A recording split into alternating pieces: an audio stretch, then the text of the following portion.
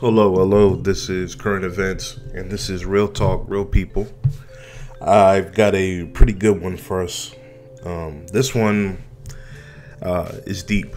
I like to always bring meaningful, deep content, and I think this is a really good one because this is one that I think everyone can relate to, young or old. And this one is called, or we are going to discuss the concept of millennial guilt. Millennial guilt. What is millennial guilt?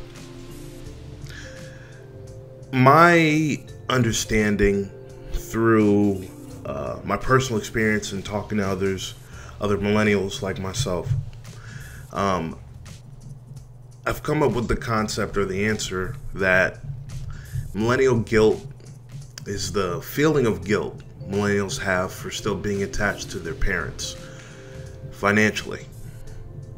That is what I believe millennial guilt is. And you think about it, as such, they feel that they are less than their parents in regards to being able to take care of themselves and their basic needs. Something like that would understandably call into question the independence of that person, that millennial. It was an interesting thing how we grew up. We were kids, and now we're adults. And it feels like, to some extent, it happened overnight. There was like, you get your degree or you get out of your parents' house and you think there's a memo, but not a lot of us millennials got the memo that we're adults now. If you haven't thought of that, which I'm sure you have, I'm here to tell you we are adults now. And we've been adults for a while, depending on how old we are. But what does that mean? We're adults by our society standards. But do we feel like adults? Do we feel like what we thought being an adult would feel like? Yeah, we definitely we definitely feel it when we're paying those bills. That's a reminder that we're an adult. If some of us have kids, we look down at our kids, and that's a reminder that we're an adult. When you're handling when you're sleeping too much, or you're getting up and it's taking a little longer, or you sigh, or you tie your shoes, your back starts hurting. You're like, what the heck? You can't drink as much. You get tore up. Your ankles start to inflame. All these different things. They remind you that you are now an adult. And it's just it's an interesting thing, having the realization. So, millennial guilt. Oftentimes, those that experience millennial guilt are men and women, or those that live at home still past the age of 22 years of age. 22 years of age, and you may be or older, and you may be experiencing millennial guilt. They say by the age of 18 you're an adult, and if you follow the quote-unquote plan, the 4-year college plan, if that's you are 21 years old and you're supposed to be a fully functioning adult, at least getting a job and so on and so forth, to be able to take care of yourself. We all know that's a bunch of bullshit. Collectively, a lot of us didn't go to college. A lot of us went to college and it took 5-6 years. A lot of us are still in college, it's or getting some sort of degree or in some sort of nursing school or program or something like that. It's all still in progress, and I think that may have something to do with it, that we're constantly in progress, which isn't a bad thing. So let's take a look at this. Where does this guilt stem from? Let's look at the basic needs. What are the basic needs millennials often have trouble paying for themselves? Do you know someone or yourself? Do you know someone that can't keep their phone on? It's always got a different number. It's always this, always that. There's a reason for that.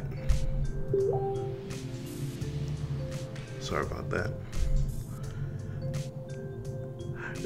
Do you have trouble, or do you know someone that's having trouble paying their rent or their mortgage right now? I know y'all know someone out there that's having issues.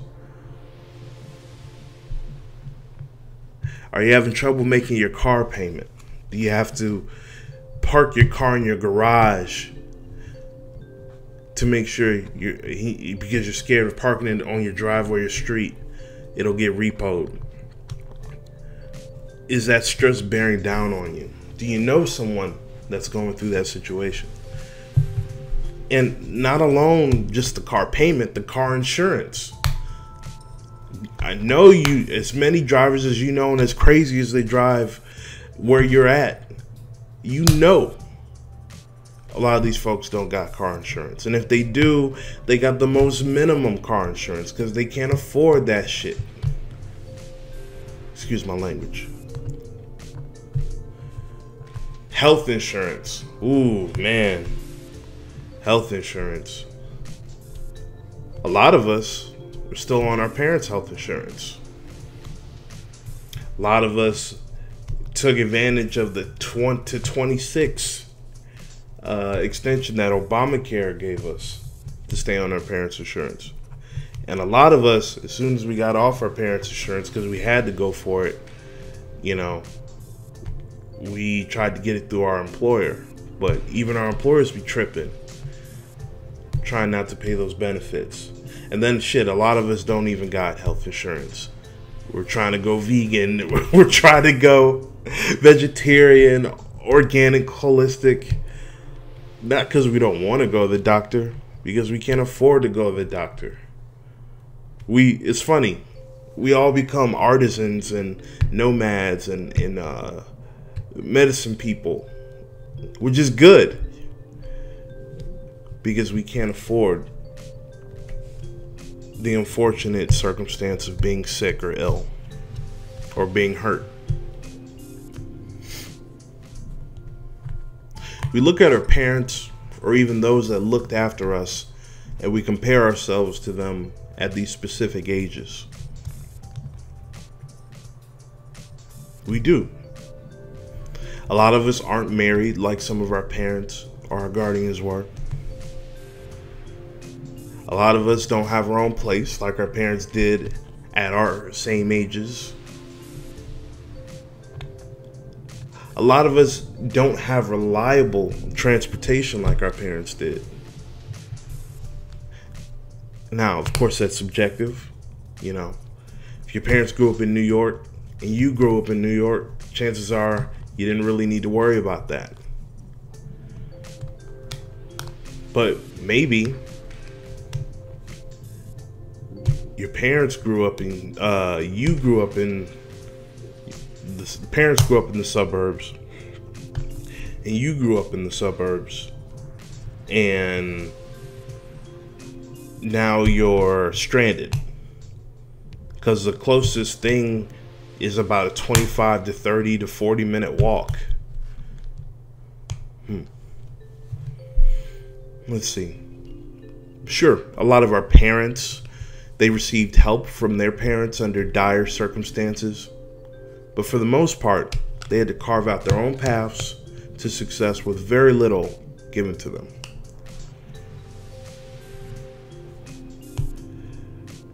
The question is, were our parents better prepared for life than we are?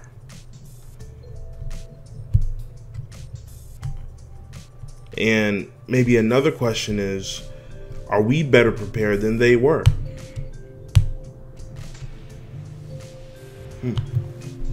I guess that all depends on the choices and the lifestyle they decided to live.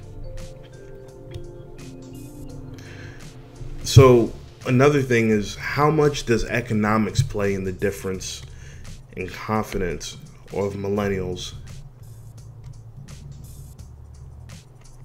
and how it makes them feel about going out on their own and being okay with the idea that they're going to struggle until they can figure out how to overcome? Those are big things. Those are huge things.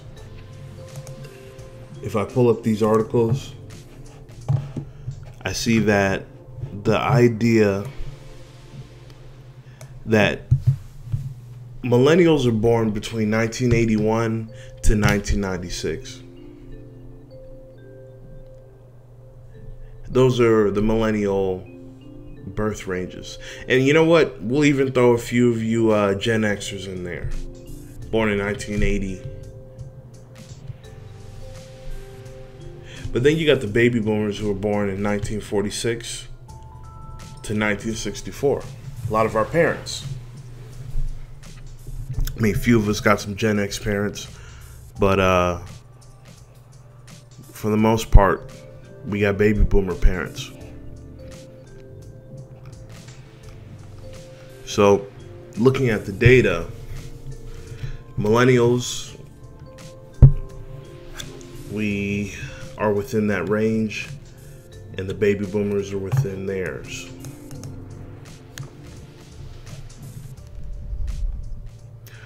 A lot of us have aging baby boomer parents. We want to see our parents. We don't want to see, but we must see that our parents are getting older. They're moving slower, having to go to the doctor more and think about all that they've given us and helped us achieve, and we feel guilty that we aren't in a better position to help them out financially or in other ways.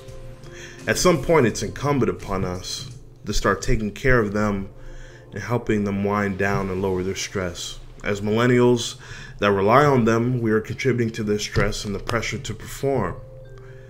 They have better jobs in some cases than us and make more money than us, for now. You know, to some extent, we feel like we aren't doing our part. We feel the pressure, the weight of bearing down on us to make something out of ourselves so we could stop taking and start giving to those that gave us everything. Very true. This is where the millennial guilt stems from. Let's see. So that was, we just got to think about it. You know, of course, our parents deny the things we give them, no matter how big or small, because they know that we need them more than they need them. They may accept a few of the small things we give so we don't feel bad or worse, but really what they want is for us to be who we are and live our best lives. For them not to worry beyond what a parent will naturally worry about their child. They want us to be able to live abundantly, just to be clear. So, you know, you're suffering, I'm suffering, you know somebody that's suffering from millennial guilt. What can we do about it? We can seek to value the wisdom and information that our parents give us, or our guardians, or who is there for us when we need it. As they roll into retirement or get phased out of their jobs, they're going to feel a sense of anxiety, even at that old age. older age, even after they've lived through so much, they're going to feel a new type of anxiety and feel that there isn't much they can contribute, that their usefulness has been satisfied. Because for a lot of them, their jobs are their life. So what can we do? We can listen. We must listen to them and let them know we appreciate them and their experiences and knowledge.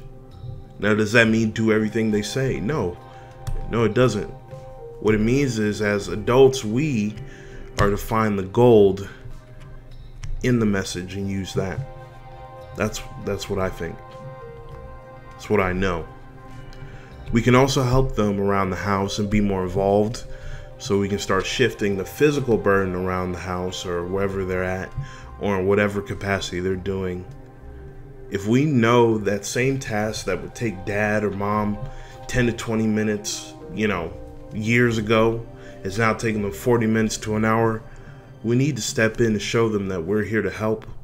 And that will allow them to feel better about relinquishing some of those responsibilities that only they feel like they can do.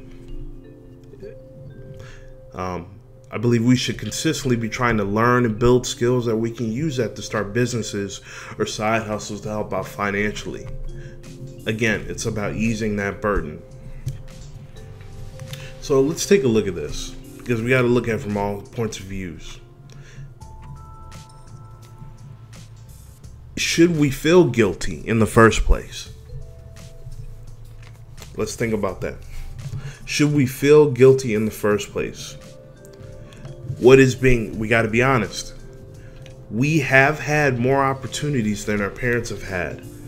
That is not even a debatable situation. We're better educated than they were at every level. We are, prior to every previous generation, not just our parents. We're better educated. Our women are more educated than their women were. There's actually more women in the workforce as a result, from a woman's standpoint of view. Now, in regards to men, actually, this shift, there's less men in the workforce than there's ever been in a history. So we're seeing an interesting shift.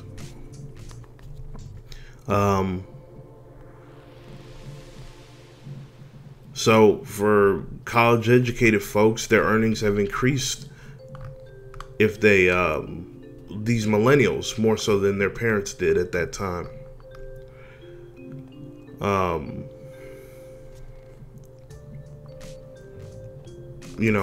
Basically from all these standpoints of views, we've had more opportunity. So we have to really look at that and kind of be honest with that. To some aspects, we are weaker than our parents. Maybe in the aspect of principles. We do feel in general like we're morally maybe a bit more moral than our parents were, depending on the circumstance. But maybe we do lack principles, set principles, and maybe we lack the ability, we have the ability, we lack the motivation to work hard. And also, on the levels that they were willing to, because each generation has their own adversity. And during the times that they grew up, we look at, they were being born in and through the civil rights era. So they saw firsthand how to fight. And every generation fights differently, but for the most part, there's a time we know when to fight. And there's other times when we just passively accept what's happening to us. And as a generation, we have passively accepted what's happening to us. Maybe we could fight more. Maybe those are things we should feel guilty about. Now, here's why we shouldn't feel guilty. For most of our adult lives, we've been living in a recession that is not normal. This is a very special and specific sort of situation that's going on. Again, when we some say the recession's over, I don't subscribe to that. And we know for black folks and other folks, y'all know we've always been in a recession. So that's we're living in very interesting times. So they, for the most part, didn't grow up in any sort of huge recession that lasted from the ages of what is it, 2002 to what? I say it's been ongoing, but fine. You could say 2012, that's what our most formative years, our money-making years, us first starting out. It's been in a recession, and that needs to be accounted for. We shouldn't feel guilty for that. The cost of living is way higher, and wages have not caught up to that rising cost. So, where our parents were able to go get a car, get a home, and make money, their money was way longer than our money is right now. And that should be accounted for. We shouldn't feel guilty that these people want to charge $1,000 for a 1-bedroom, when back in their day, $700 will get you like a 3-bedroom or a 2-bedroom in their day. Things were a lot more equal in regards to how much you're getting paid and how far that dollar goes. We don't have that. We also may have been sheltered too much from the harsh realities that our parents had to go through. We didn't have to walk 15 miles through snow and gangland and old man Rickens shed and yard and have to run from dogs on our way to school. We didn't have to do that. Most of us walked to the school bus that was maybe 600, 700 feet from our homes. Some of us had to walk a little farther, get on the city bus to get onto the school bus, or just get on the school bus. A lot of us, that's what was going on. Our parents even drove us to school. Just the little things like that. Maybe we didn't realize our whole lives we were told, if you try your very hardest and you do the best you can, that it's all going to work out. And there's some truth to that.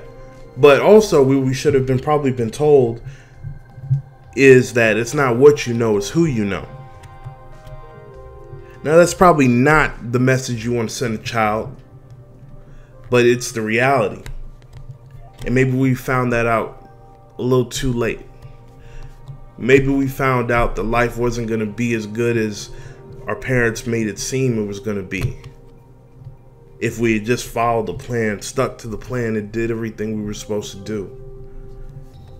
Life is suffering. A lot of living is suffering, but also a lot of living is thriving as well.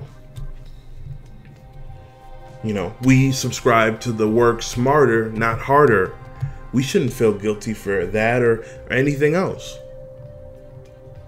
Why toil for 2 days when you can solve the issue in one? Doesn't make sense. We shouldn't feel guilty for innovating and making things work better. We're creative. And also, we shouldn't feel guilty for not living and dying in a situation that we're not happy in. We want to be fulfilled. We recognize by looking at you guys and how hard you guys worked that life is short. You got to be happy. You got to do things that make you happy and that fulfilled and that don't hurt anyone else. You don't have to step on someone else in order for you to make it. These are just some of the things that encompass the concept and motivate and are a result of millennial guilt. This is something, like I said, you know, we all think, but I finally put it out because I think a lot of you guys are gonna rock with this. A lot of you guys are gonna feel this one because this is real. It is the silent pain that we don't talk about, but we all feel.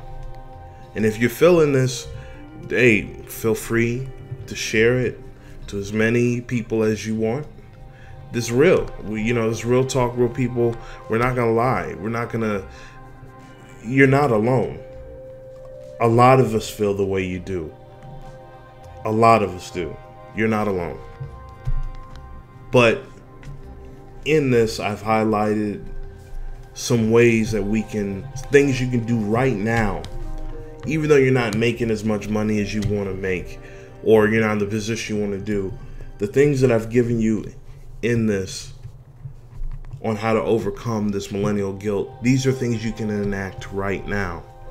I don't ever want to give you guys a problem and not provide a solution. But yeah, this one was just in my mind, my heart. It's been in there for years. I still suffer from millennial guilt, but I've been working hard, just like I know you guys are, to be a pleasure and not a bill to your parents or to your loved ones or those that looked after you. We want to validate them insofar as validating ourselves, that we can handle it, that we can do it. But yeah, this is current events.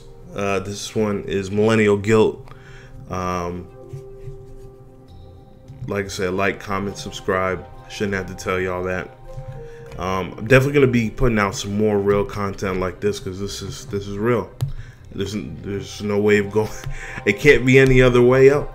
In the description, I'm gonna put 3 articles of differences between multi-generations, baby boomers, and millennials, just so you guys can have a little something to chew on.